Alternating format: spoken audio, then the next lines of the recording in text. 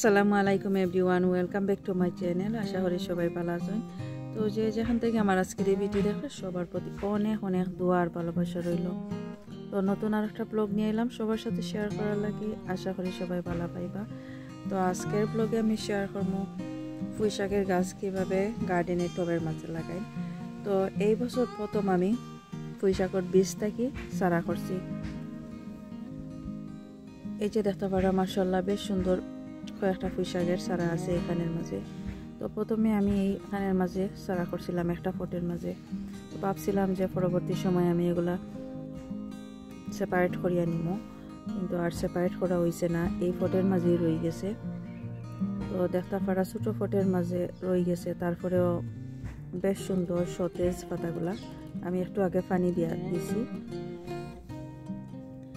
আর 1 week হয়ে গেছে আমি গার্ডেনের মাঝে আনিয়ে রাখি দিছি। এমনিতেই ফট রাখি দিছি, কারণ ওয়েদার খুব সুন্দর, খুবই ভালো। এখন একটু গরম আছে, এই কারণে ফট রাখি দিছি। আর বাইরে রাখার কারণে পাতাগুলাও শক্ত হয়েছে, সতেজ হয়েছে। তো এই যে বীজ দেখতে পারা, বীজগুলো আমি লাস্ট ইয়ার আমার গার্ডেনে কিছু পুঁই শাক লাগাইছিলাম। তো পুঁই শাকের শাখা তাকিয়া সারা করি এগুলা লাগাইছিলাম। তারপরে অনেকগুলা বীজ হয়েছিল আমার গাছের মাঝে। এই বীজগুলা শুকাইয়া পাকার পরে শুকাইয়া আমি রাখছিলাম। তো বীজ থেকে আমি চারা করছি, মাশাআল্লাহ খুব সুন্দর চারা হয়েছে শুকনা বীজ থেকে। আর এই চারাগুলো আমি ফেব্রুয়ারি মাসে করছি। আর এখন মে মাসের আজকে 31 তারিখ, 31 মে আজকে। তো খুব সুন্দর ওয়েদার। সকালের সময় অবশ্য ঠান্ডা আছিল, এখন বিকালের সময় খুব সুন্দর ওয়েদার। তো আমি ভাবছি এই সুন্দর ওয়েদারের মাঝে এই গাছগুলো আমি এখন গার্ডেনের টবের মাঝে লাগাইয়া নিব। আর গার্ডেনের মাটির মাঝে লাগাইলে অনেকটা ঠান্ডা থাকে মাটি, তো এই কারণে অনেক সময় দেখা যায় গাছটা মানে একটা বড় হইতে চায় না। আর চাইলেও আবার গার্ডেনের মাটির মাঝেও লাগানো যায়, আবার টবেও লাগানো যায়। তো আমি সাধারণত টবের মাঝে এই গাছগুলো লাগাই। তো এখন লাগানোর সময় কিতা ফার্টিলাইজার দিয়ার এগুলো শেয়ার করবো, আর কীভাবে লাগাইয়া এখন শেয়ার করবো। আশা করি সবাই ভালো পাইবা আর সাথে থাকবা। এই যে বেশ বড় একটা টব আছে এখানের মাঝে, এই টবের মাঝে আমি গাছ লাগাইয়া নিমু। এই টবের মাঝে আমি গাছ লাগাইয়া নিমু। আর এখানের মাঝে অলরেডি কিছু মাটি দিয়া দিছি। এই মাটির মাঝে আমি কিছু ফার্টিলাইজার ইউজ করি। আর এখন আমি দিয়া দিমু কিছু ফার্ম ইয়ার্ড ম্যানুয়ার আছে, এগুলা দিয়ার।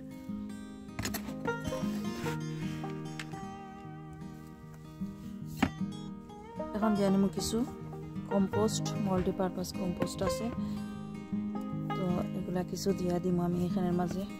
আর আগে যে মাটি দেখছো না এখানের মাঝে, এই মাটির মাঝে অলরেডি অনেক ফার্টিলাইজার দেওয়া আছে, লাস্ট ইয়ার আমি ইউজ করছিলাম।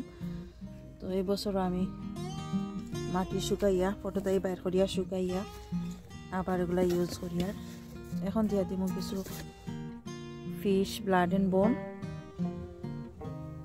এতটুক দিয়া দিলাম। এখন দিব বোন মিল, এতটুক দিয়া। এখন দিয়া গ্রোমোর, এই যে দিয়া দিলাম। তো সব কিছু দেওয়া হয়েছে, এখন আমি ভালো করে মিক্স করে নিই। আর মাটির সাথে সব কম্পোস্ট ফার্টিলাইজার ভালো করে মিক্স করিয়া নিই। আর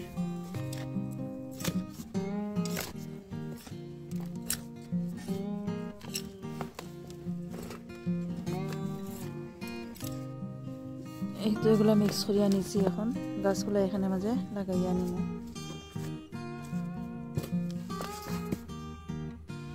এই যে গাছ এইখান থেকে বাইর করিয়া নিয়ার এখন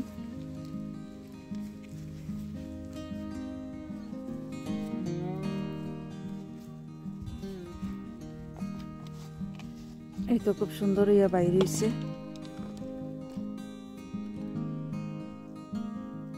তো আলাদা আলাদা করে নিয়ার গাছ,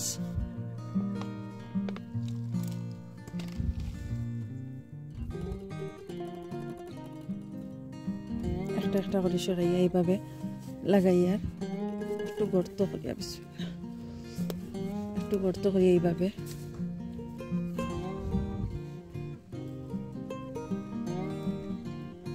কত সুন্দর বাইরে আইছে।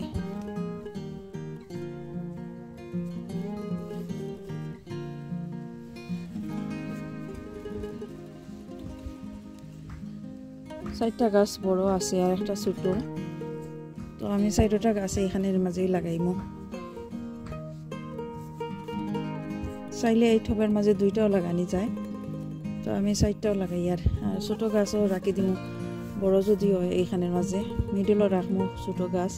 বড় যদি হয় তাইলে হয়তো কিবা পরবর্তী সময় আমি এগুলো সরাইয়া নিমু। এখন এইভাবেই থাকুক।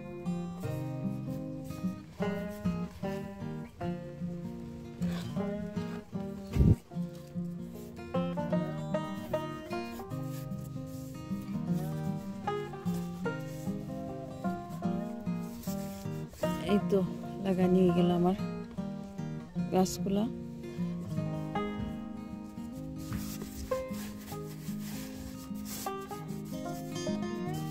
আর একটু যখন বড় হইব আর একটু লত পাই দিব তখন আমি স্টিক দিয়া দিব উপর দিকে। এখন পানি দিয়ার আর গাছ লম্বা হইলে তো স্টিক দিয়া দিব, লম্বা স্টিক লাগাইয়া।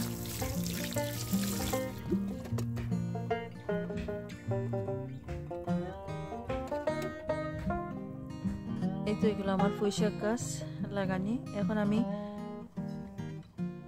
মিন্ট গাছ লাগাইমু, মিন্টের গাছ লাগাইমু, তো কীভাবে লাগাইয়া শেয়ার করবো। আর এই গাছগুলোর মাঝে আমি 2 উইকস বাদে যেসব ফার্টিলাইজার ইউজ করা হয়, লিকুইড ফার্টিলাইজার দেওয়া হয় প্লান্টের মাঝে, ভেজিটেবল প্লান্টের মাঝে, এগুলো আমি ইউজ করবো। আর এখন এইভাবেই রাখি দিব। আর পানি ড্রাই হলে একটু একটু পানি দিয়া দিব। আর এগুলো এখন গার্ডেনে আছে, গার্ডেনে থাকবো। এই যে একটা ফটের মাঝে বেশ কিছু মিন্টের গাছ আছে, এগুলো আমি লাগাইছিলাম 6-7 বছর আগে এই ফটের মাঝেই। তো প্রতি বছর এই ফট আমি গার্ডেনের মাঝেই রাখি দেই, কোনো গ্রিন হাউস অথবা ঘরের ভিতরে নেই না। আর প্রতি বছর এই ফটে থাকি নতুন নতুন সারা বাইরে হয় মার্চ এপ্রিল মাসও। আর ডিসেম্বর জানুয়ারি মাসগুলো আসলে দেখা যায় যে অনেক ঠান্ডায় দেখা যায় মরে গেছে, তারপর দেখা যায় আবার শিকড় থেকে গাছগুলা বাইর হয়েছে মার্চ এপ্রিল মাসও। তো এবছরও আমি এগুলার মাটি চেঞ্জ করিয়া দিছি, খুব সুন্দরই এখন গাছগুলা বড় ওর। লাস্ট ইয়ার অনেক আসিল, সারা টব বড়া আসিল গাছে। তো আমি বেশ কিছু গাছ উঠাইয়া ফেলাই দিছি, আর কিছু গাছ হেলদি যেগুলো এগুলো রাখছি, আর অনেকগুলো আমি কাটিয়া ফেলাই দিছি উঠাইয়া। তো এখন আরও কিছু গাছ আমি লাগাইমু একটা টবের মাঝে। এই যে একটা ফটের মাঝে বেশ কিছু গাছ দেখা যায়। এই গাছগুলো আমি টেস্কো থেকে আনছিলাম পাতা খাওয়ার লাগে। তো এই যে টেস্কোর মাঝে আছে টেস্কো মিন্ট, ব্রিটিশ মিন্ট এগুলা। তো উপর থেকে আমি আগা কাটিয়া রাখি দিছি, আর রাখার পরে এই যে গাছ এগুলা রয়েছে। তো এই গাছগুলো আমি এখন টবের মাঝে লাগাইয়া নিব। এখানে মাঝে একটা পট নিছি, এই সাইজের একটা পট, আর এখানের মাঝে কিছু মাটি আছে। তো এই মাটির মাঝে কিছু আমি কম্পোস্ট দিয়া দিলাম।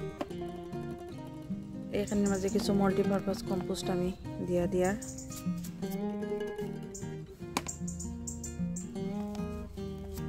আর কিছু বন মিল দিয়া দিব।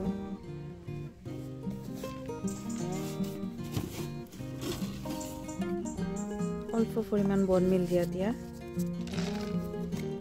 আর কিছু গ্রোমর দিয়া দিব অল্প পরিমাণ।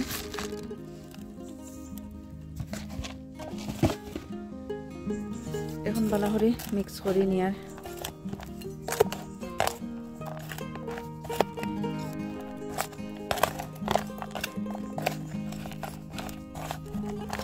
এই মিন্ট গাছগুলো একবার লাগাইলে অনেক বছর পর্যন্ত বাঁচে,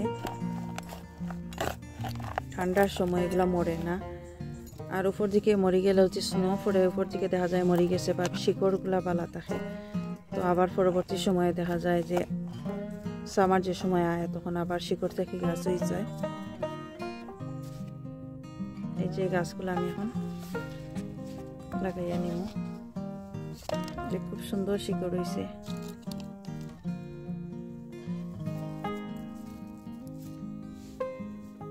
একটু গর্ত করিয়া নিলাম এই ফটের মাঝে, নেওয়ার পরে এখানের মাঝে লাগাইয়া তো লাগাইলাম এখন উপর দিকে কিছু মাটি দিয়া দিয়া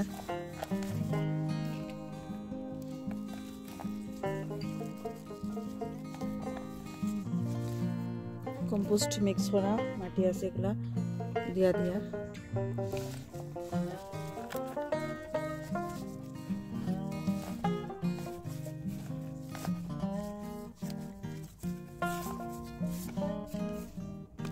এই তো রেডি হয়ে গেল